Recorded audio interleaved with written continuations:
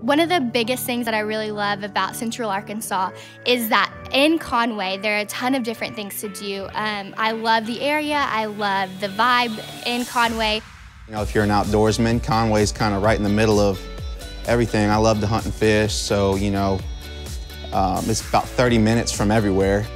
The lakes, the rivers, I personally like going kayaking and or canoeing with family or just by myself. I'll go to Lake Hamilton, take out a kayak, just rent it out here, take all the gear, and it's amazing. We like to go hiking on Pinnacle Mountain. We like to go to Petit Jean and hike. We like to go eat at all the awesome restaurants in Little Rock and here in Conway. I love the location in Conway because I can go and visit my friends if I want to, or I can be home, which is North Little Rock, in 30 minutes, and then I can be back that night.